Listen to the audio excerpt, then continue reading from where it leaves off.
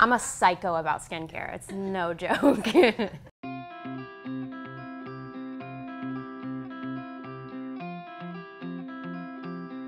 So, as you can tell, my hair just keeps getting shorter and shorter.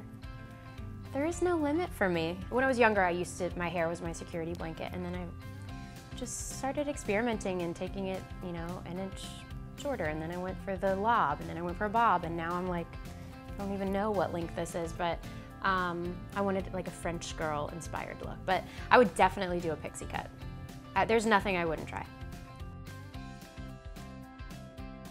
I know how to conceal a zit like no other. I used to, a couple years back, like struggled with my skin, and so I really just figured out how to contour them.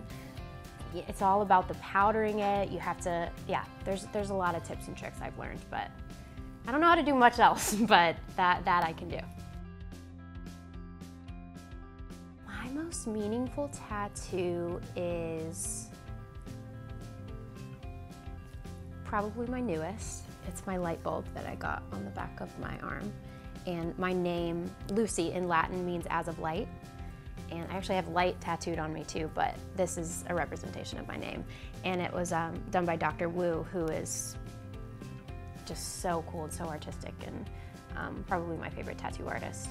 So I feel lucky that I got an appointment with him.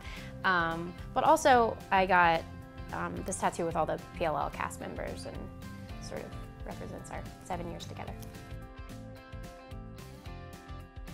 The most treasured item in my wardrobe is, well, I'm not wearing it today, but it's a ring. It was given to me when my grandmother passed away, but it's been in my family for a really long time. It was my grandmother's, and my great-grandmother's, and I believe my great-great-grandmother's. And it's so old that it's actually falling apart, so I have to get it welded back together, but it's beautiful. If I had more time, I would do more face masks and sheet masks. And I already do a lot of them, but it's all about that sheet mask life. 3 to 4 times a week, I would say I do masks. But you should also see my sheet mask drawer, because that's what I buy on Amazon. It's just like, and I'm so into Korean skincare, so you could say I collect those. So the one thing that I'm absolutely dying to tell you is that my favorite holiday is coming up. July 29th is National Lipstick Day.